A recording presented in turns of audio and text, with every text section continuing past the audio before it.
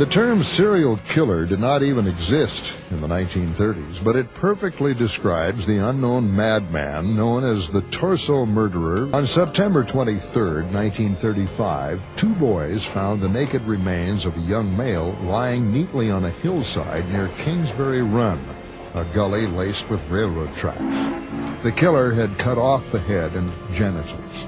It had rope burns on the wrists.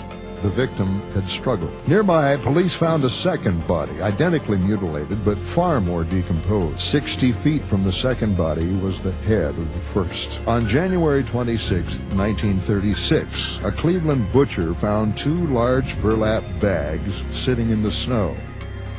They contained the neatly disarticulated arm, two thighs, and the lower torso of a woman.